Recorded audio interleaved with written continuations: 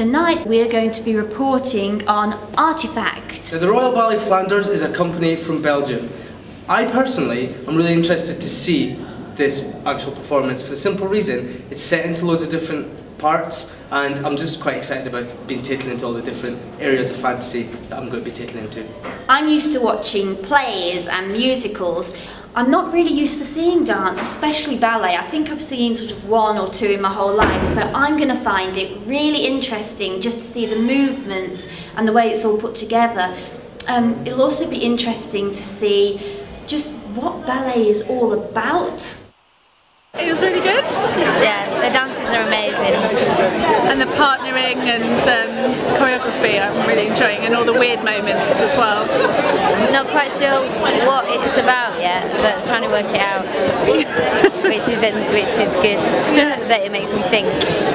Okay guys, so we've just come out from Artifact. The show itself is very well produced. Personally, I was very surprised with the size of the company. I did not expect that many dancers to be on stage. The stage itself is really deep, like there's hardly any space that isn't being used by the dancers. I say that because we know the size of the stage. It's huge, to be fair. There's no set really, it's just black cloths, and I never realised how big the stage actually is. There's lights at the side for effect. The stage is lit very well for all the different sections.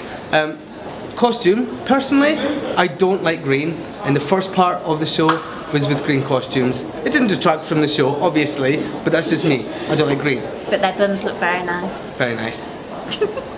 Love the choreography, it was all very stylised. The sequences between pairs and company was intense. I loved it. I loved everything about it. For someone who doesn't usually come and see a ballet, I was pleasantly surprised actually. I didn't think I was going to enjoy it. That's my honest opinion. But there's so much going on, so many different dances, and everything is perfectly in time. I didn't know where to look. I was mesmerised throughout the whole thing. Well worth a watch. If you don't get a chance to come and see them, check out our videos and just see what you're missing. Because you're missing a lot. And aren't they fantastic? Just such a wonderful, wonderful company. What part stuck out most for you? Well, I really like the way that dance and the music kind of work so well together, because it's very austere music, that bar, but very beautiful and expressive at the same time, and the choreography matches it perfectly. I'm obsessed with ballet technique, and I think to see that performed in such a way is just an absolute treat. I'm particularly intrigued in how somebody lights that kind of work. The lighting was just stupendous. What can I say?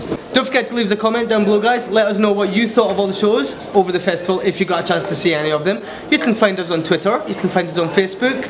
Don't forget to subscribe to make sure that you catch all our videos if you can. Yes, please. Gordon forgot to do... POW!